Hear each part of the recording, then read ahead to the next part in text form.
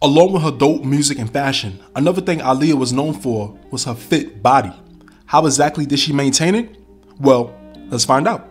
Foremost, Aaliyah stated she had always been active since childhood, whether it was skating, swimming, or dancing.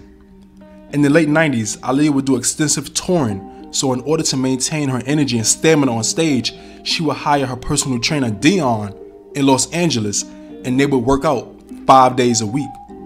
During these workouts, they would do what Aaliyah called total body workouts involving weights.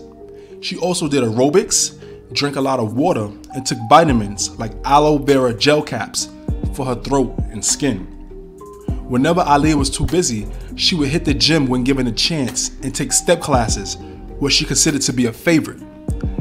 Aaliyah admitted to having a weakness for foods like cheese, chocolate, waffles, pancakes, and French toast. Oh yeah, well, you like showing off your bare midriff. Why is that? Do you have to diet and all that stuff? Yeah, I have to watch what I eat, because if I don't watch...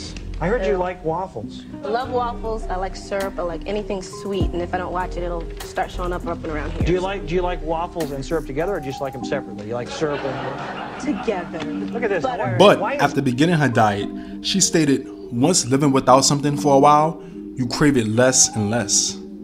She then only started eating healthy low fats with lots of grains, fruits, and vegetables, excluding red meat, dairy, and pork.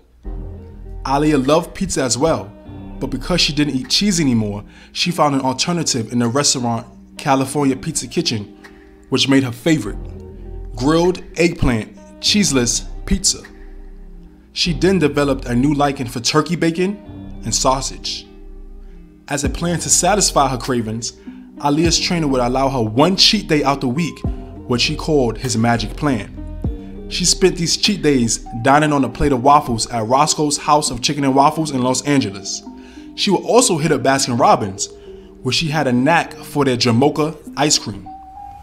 This ice cream included vanilla ice cream with vanilla syrup, nuts, whipped cream, and cherries.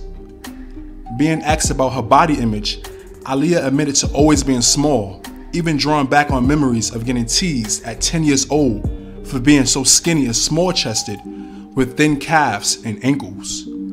She later declared that even though she still considered herself small, she learned to accept and love her body, as we all should.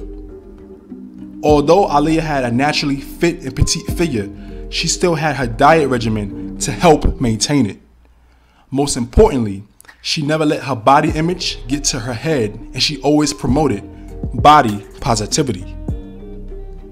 Please don't forget to comment, like, subscribe, and hit the notification bell. Thank you for watching and listening.